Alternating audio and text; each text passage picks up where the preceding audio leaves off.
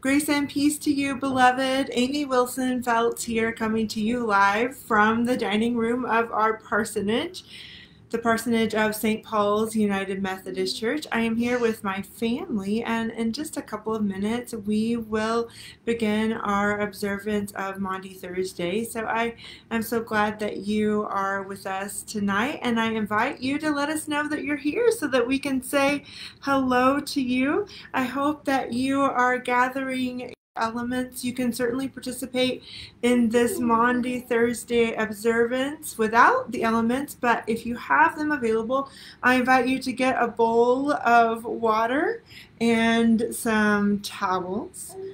For the first part of our reflection together, we will also observe Holy Communion. You may hear Olivia off screen. So if you have elements for Holy Communion, gather them as well. And then we've also prepared a simple meal. We have Mediterranean-inspired dish here with chicken and couscous and some vegetables. And so if you have those items, water, communion elements, and a meal, we will be ready to start in just a moment. But once again, you are welcome to participate in this reflection without those elements as well. I hope you have your materials before you, but even if you don't, you can grab a Bible and get ready to listen and to pray and to reflect as we move through the experiences of Jesus and his friends in the upper room on the night that he was arrested before his crucifixion. So once again, thank you for being here today. I see Yvonne. Thank you, Yvonne. We're glad that you are here. If you want to let me know that you're here, I would be glad to greet you. And as we prepare for the service, I invite you to take a deep breath.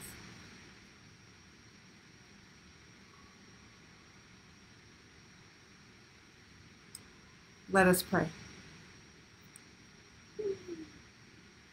Remember me. These words call for our attention. Remember me. Think about me. Care about me. Don't forget me. Let me know that my life has meaning. God also says, remember me. Remember the Passover when God spared the faithful huddled behind bloodstained doors. Remember that God hears our cries and pities every groan. Remember that Jesus led us by serving others, even if it meant washing dirty feet. Remember that on the night he was betrayed, Jesus gave thanks, broke bread, and said, "Eat, this is my body. Do this in remembrance of me." And he poured a cup, a new covenant paid with his blood. He said, "Drink it in remembrance of me." We come tonight to remember. Remember what God has done, what God is doing, and what God promises to do. Tonight we set aside sacred time to remember God too, and to ask God to remember us. Let us pray.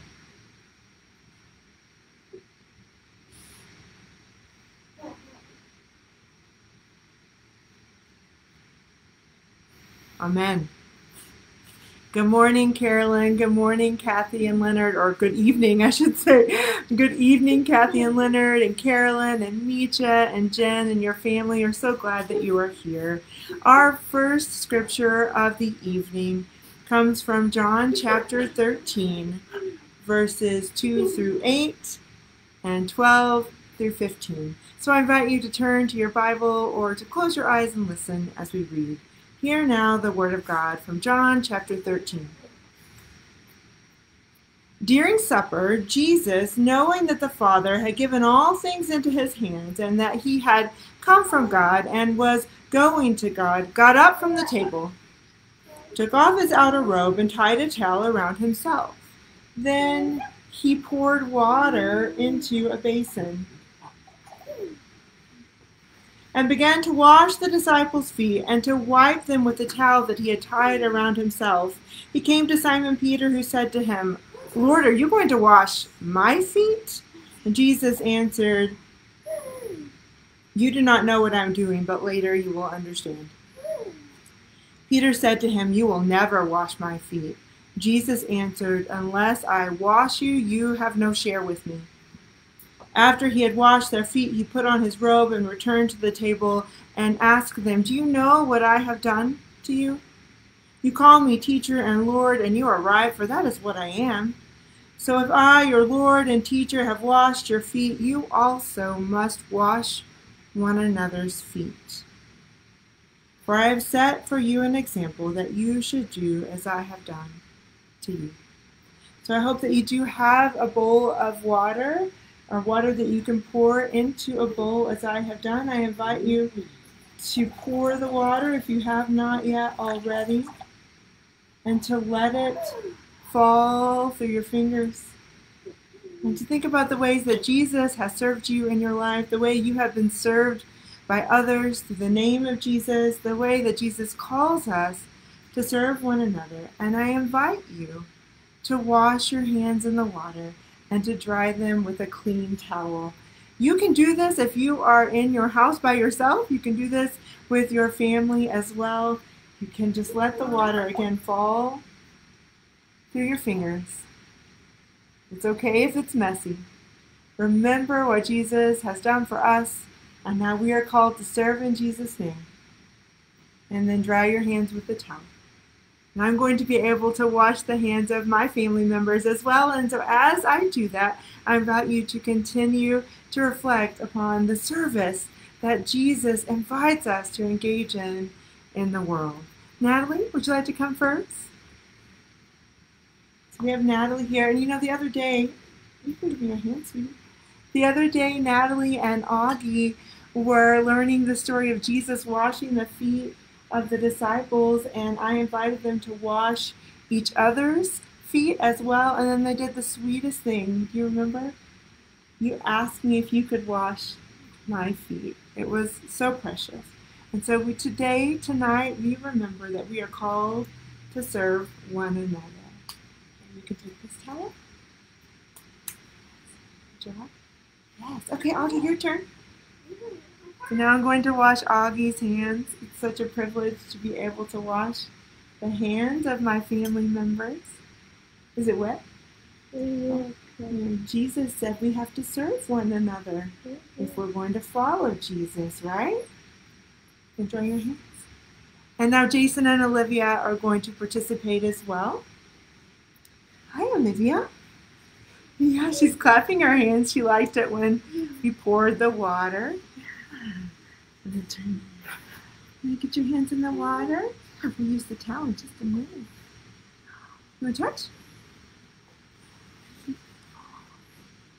Put your hands in the water. Jesus loves us and serves us and calls us to serve each other. Wow, that's good. Yeah, you can touch the water. Thank you.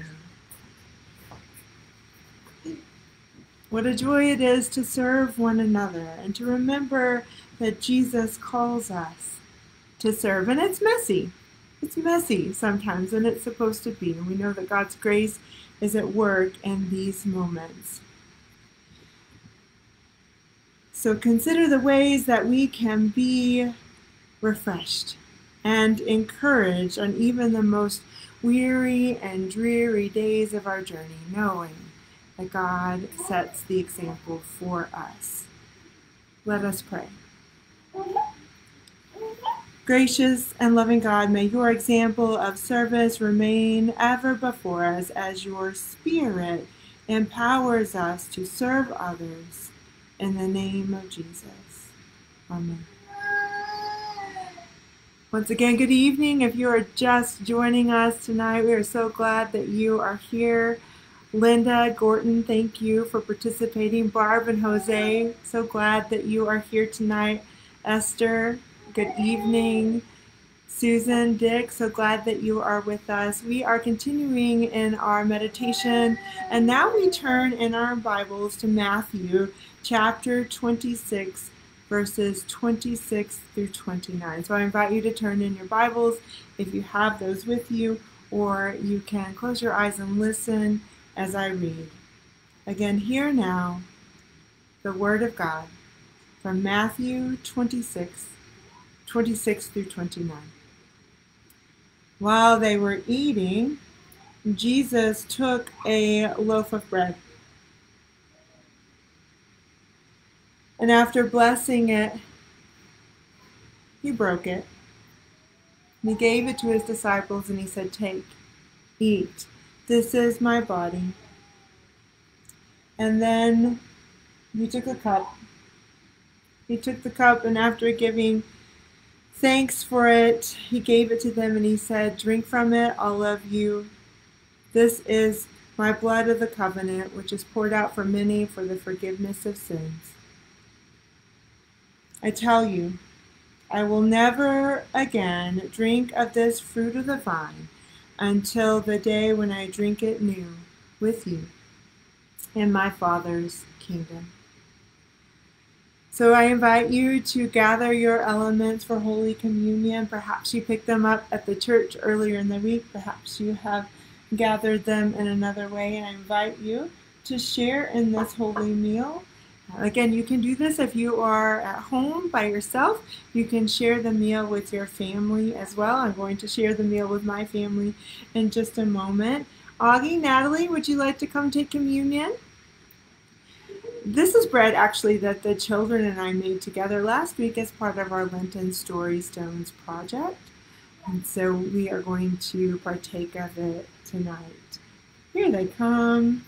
So I invite you now to remember that these ordinary elements that God gives us, they point us to our common humanity and the fact that we need nourishment every day and that God provides us that nourishment.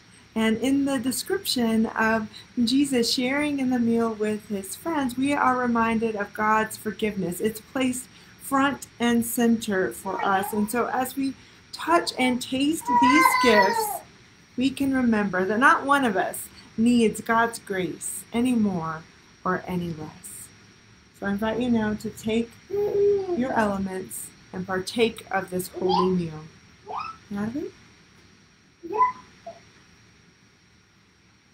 Natalie, this is the body of Christ broken for you, and the blood of Christ shed for you. Amen. Yes. Augie, the body of Christ broken for you, and the blood of Christ shed for you. Amen. And now Olivia and Jason will join us.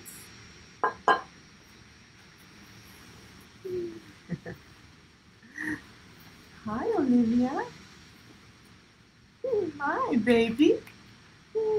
Yeah, this is the body of Christ broken for you and the blood of Christ shed for you. Yes.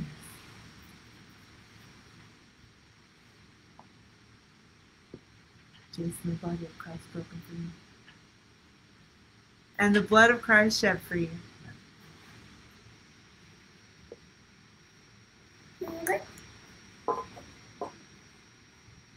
And I will join you in an observance of the holy meal as well.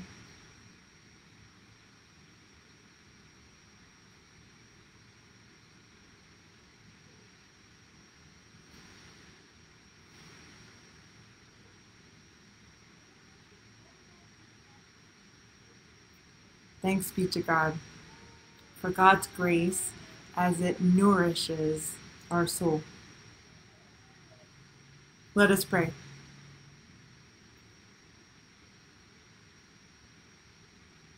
Gracious and loving God, may your invitation to and provision of this holy meal in the name of Jesus bring nourishment to the depth of our souls as we recognize our part in the body of Christ. Amen. Now we will conclude our service with a final scripture reading from Acts chapter 2, verses 39 through 42. That's Acts chapter 2, verses 39 through 42. John, we're glad that you have joined us. Casey, we're glad that you are here. Wendy, Robbie, Wendell, thank you so much for participating in this service. I invite you now to turn in your Bibles to Acts chapter 2. For the promise is for you, for your children, and for all who are far away, everyone whom the Lord our God calls to him. And he testified with many other arguments, and he exhorted them, saying, Save yourselves from this corrupt generation. So those who welcomed his message were baptized. And that day, about 3,000 persons were added. They devoted themselves to the apostles' teaching and fellowship, to the breaking of the bread, and to prayers. This is the word of God for the people of God, and so we say thanks be to God. So we are considering now the words of the Apostle Peter in the days of the early church, and they describe the faithfulness of God, the nature of our life of faith, our need for grace and community and ritual. So I invite you now to consider, as you prepare to enjoy your next meal, whether that is in just a few moments, as it will be for me, or whether it will be tomorrow, I invite you to consider the commonality that we share with all of humanity and our need for that daily nourishment. Consider the ways that our observance of this holy day, Maundy Thursday, connects us with each other and with followers of Jesus around the world. Let us pray. Gracious and loving God, we thank you for this food and for all of the work that went into growing and preparing it so that it could be placed before us today. By the power of your Holy Spirit, may the nutrients of this meal strengthen our bodies, and your presence with us strengthen our souls as our eyes remain focused on Jesus and the journey to the cross. In his name we pray. Amen. And certainly, John, we will continue to pray for you and the fall that you just took. We will pray for your healing. Glad that your surgery went very well. And we will continue to lift each other in prayer and to meditate upon our life together as we move into the rest of Holy Week. I do want to remind you that we have a couple of different ways to observe Good Friday tomorrow. We will have a come and go Stations of the Cross service outside in the courtyard from 11 to 3 at 7000 Edgemere. You are so welcome to participate in that way. If you are looking for a more formal service, we will participate in the Stations of the Cross in a service in the sanctuary at 7 p.m. That will be in person, but also it will be live streamed as well on our Facebook page and on YouTube. So I invite you to consider taking that journey with Jesus to the cross. And then, of course, on Easter Sunday, we will worship during 2 services. 7 a.m. will be a sunrise service, again in the courtyard at 7000 Edgemere. And then at 10:30 in the sanctuary, in person and online, and you're invited to participate as we proclaim the hope that we have in the resurrection. But for now, because we are not there yet, for now we will continue to meditate on the journey to the cross as we trust that God is faithful to God's promises. Thank you again for participating tonight. I hope you have a wonderful evening. Let us pray. Gracious and loving God, we thank you for the ways that we can connect with you and with each other. We thank you for these tactile ways that we can remember your grace. We can touch and taste and meditate on your faithfulness in the life of Jesus and your faithfulness in the life of our community as well. May we take these moments seriously and allow them to shape us and to form us as your grace continues to work in our lives and in the world. In Jesus' name we pray. Amen. Thank you again for your time. I look forward to seeing you one way or another tomorrow for our Good Friday observances. Grace and peace.